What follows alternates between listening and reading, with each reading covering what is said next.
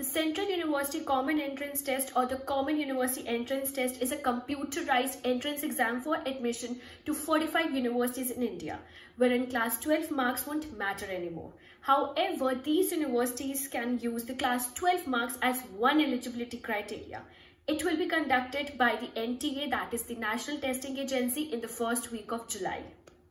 The eligibility criteria to appear in the CUET is that the candidates must have passed 12th from recognized central or state board, and students should have at least 45% or above marks in the board exams. CUET will have three sections: Section A for the language test, Section B for the domain specific test, and Section C. Now let's take a look towards the steps for CUET registrations. Firstly, you need to visit the site, that is cucet.nta.nic.in from your mobile phone.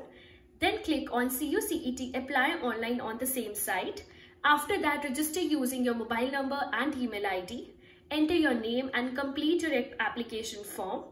After that, upload a photograph, scanned copy of signature and other similar documents.